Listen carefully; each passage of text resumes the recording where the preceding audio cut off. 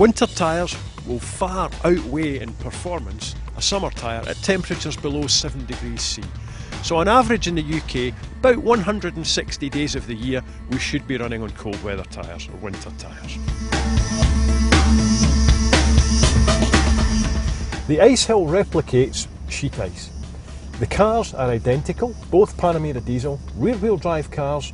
Only difference between the two cars is the blue car is fitted with winter tyres, the red car is on summer tyres. So instantly we can feel traction management working. The car isn't invincible, it is struggling for grip, but the difference is absolutely phenomenal. The red car simply cannot put the power down.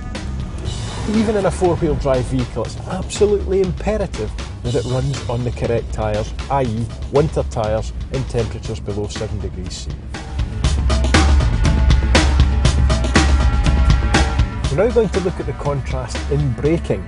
Both cars travelling at 25 miles per hour, and at exactly the same time both drivers will apply full braking force. Full control all the way through the stop. We can see the physical distance covered, again a phenomenal difference. But the level of control makes it very easy. Again, the car's not invincible, but a lot more control for the driver on the winter tyre.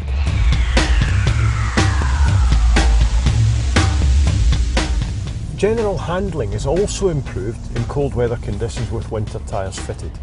The car's ability to change direction, under braking, or indeed under acceleration is radically improved on the winter tyre. So we're now up to 20 miles per hour. As I cross over the kick plate, we can feel the rear of the car being kicked.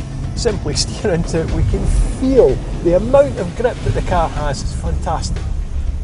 The level of comfort, the level of control that we have with the winter tyre is radically improved.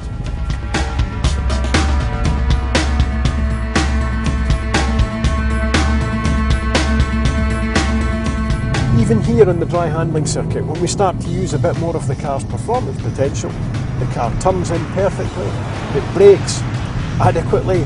I'm completely comfortable, completely confident in the car on the winter tyre. So as an all-round package with regard to safety, definitely the answer.